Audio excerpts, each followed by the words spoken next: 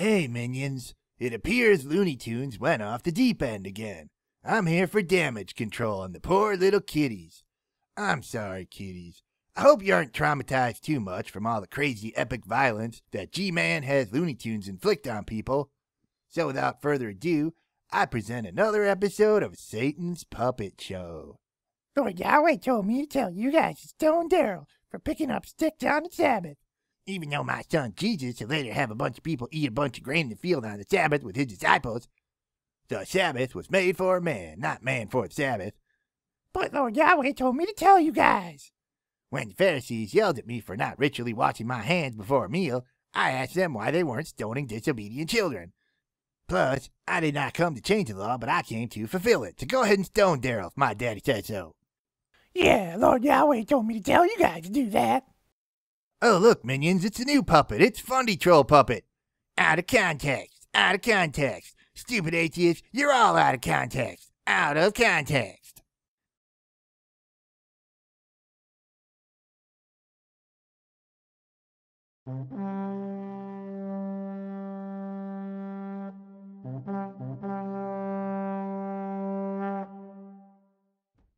So, after we stoned Darryl, who totally deserved it for picking up those sticks, these Levites named Korah, Dathan, and Abraham, and 250 other Levites and Reubenites rose up against me, the humblest man Lord Yahweh has ever created.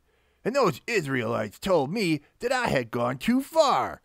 The whole community is holy to Lord Yahweh, not just me, and I should stop setting myself apart from them. Stupid people! So I fell down on my face again and prayed to Lord Yahweh. Lord Yahweh, help me!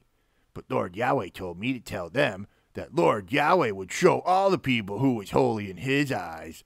Korah and all the 250 peoples are to take censers and burn coal and incense in them before Lord Yahweh. Stupid Levites, isn't it enough that Lord Yahweh has made you separate from the rest of the peoples so that you can do his important work? But now you want more. So I summoned Dathan and Abraham, but they wouldn't come. They told me, Moses, you said you would bring us to the land of milk and honey, where those people are already living that we don't care about. You are supposed to be the mostest, humblest person Lord Yahweh ever created, and you kept saying that you saved us from slavery in Egypt, only to be a massive jerk of a dictator out here in the desert. What did you save us from exactly? And this made me angry, and I told Lord Yahweh, I haven't done anything wrong to these stupid people. Lord Yahweh, you shouldn't accept their offerings at all. So Korah and his 250 peoples waved their burning censers at the entrance to Lord Yahweh's special tent. But omnipresent cloud Lord Yahweh told me to tell Brother Aaron to separate ourselves from these stupid people.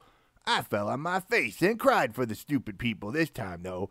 Lord Yahweh, don't punish everyone just because a few of the people are stupid. Just punish the stupid ones.